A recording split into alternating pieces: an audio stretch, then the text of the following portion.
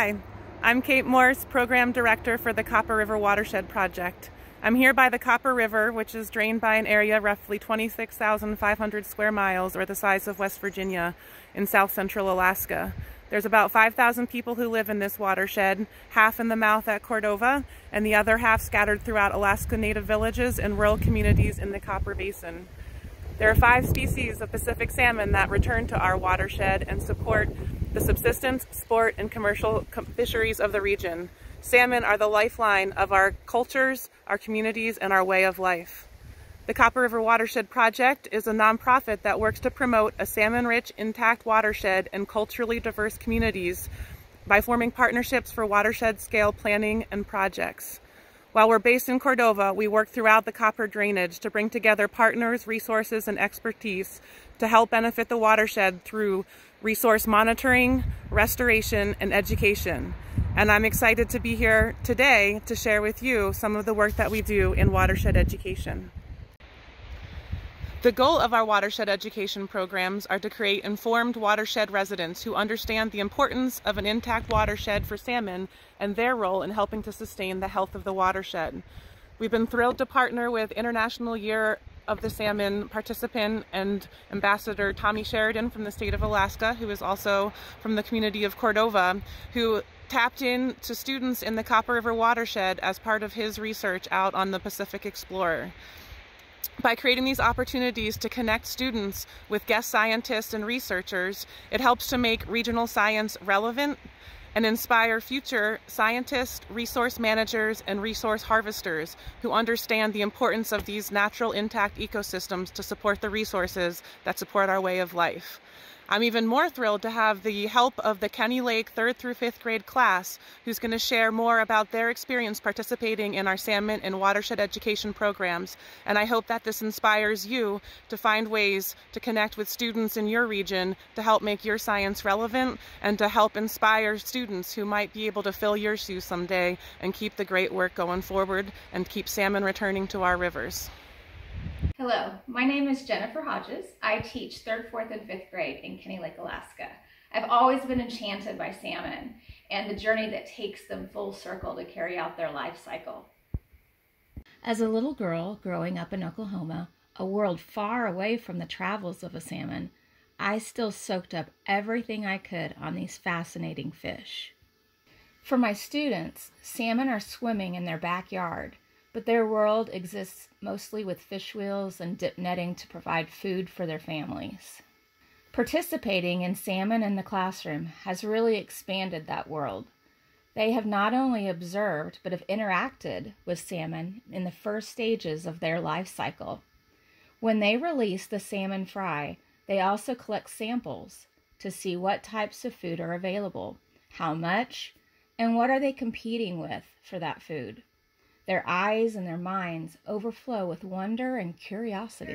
What did you like about having the tank? I mean, why did you want the tank in the classroom? What did you enjoy about it? The salmon. The salmon. I enjoy watching the salmon around us. Watching the salmon swim? I enjoy having the salmon around us. I enjoy having the salmon around us. That's what I want. I feel safe. Watching the salmon growing up. What else? Like I grow up. When your teacher tells you something about an idea on what to do as your homework or something, you get to look and get ideas from the salmon. We did that a lot. Really good. Yes. Oh, I like that. Hi there, Kate Morse at the Copper River Watershed Project. I'm here with the Kenny Lake students at Strelna Lake, and they are about to release the salmon fry that you helped them raise in their classroom. And so we just wanted to say thank you! And some of them have even volunteered to share some of their favorite things about the project. So who's going to go cry? They make me feel warm and happy when I'm in the fish tank. When you're in the fish tank. Oh, awesome. All right, who's next? Nehemiah? It's comfortable, it gives you an idea, also much more better than doing math. All right, excellent. Preston? It makes me happy when I see them. Excellent. And our last? It just makes me happy to be around them. Excellent. And is anybody having fun today in chest waders? Yes! All right, well, let's carefully release these fish and wish them well. Yay, bye. Hey, Connie, I'm just going to do a little bit of an intro here. I'm gonna have to turn on. Left, I worked with a commercial fisherman in Cordova named John Platt, and with Kate and others to get an educational permit to go out on the Copper River Delta and catch some king and sockeye salmon to incorporate it into the school lunch program. And that was just one of the coolest things I've ever done, and I'll always be grateful for that. And this was the boat that I was on. It's the Northwest Explorer. This is a commercial fishing vessel that was chartered to do research. So these folks, this shows here that actually there weren't a lot of pink salmon caught. And so that was interesting. And people didn't really understand why that was. And Kate and I and others will learn a little bit more about that later next month when all of the scientists present on these results. What we did catch were a whole lot of chum salmon, or dog salmon. And so the green circles and triangles that you see out there, that was the boat that I was on. And so that's why I collected so many chum salmon scales, because we found a lot of them. I really want to thank your teacher, Jennifer, for taking a chance and just doing that in the spring, and likewise for incorporating this into your class. So thank you all. I think this is really cool. Being able to connect with Tommy, an accomplished scientist who was out in the ocean studying salmon, captivated them.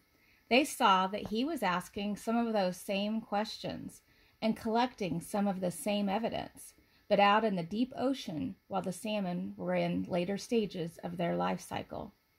They were also able to connect with Sabrina, a scientist studying salmon sharks, of which they asked probably 1 million questions.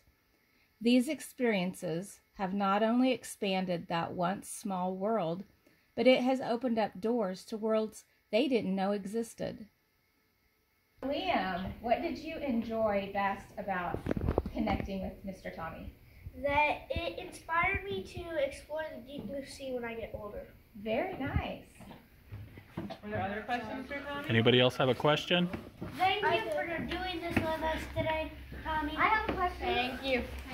Thank you. Without people like Kate Morse, Tommy Sheridan, and Sabrina Garcia, who invest their time and knowledge to not only educate, but to inspire kids to find their passion, my students would not have these opportunities. It's exciting to be part of that. Thank you. I really want to be a scientist when I grow up, and I really, really hope you're there to see me.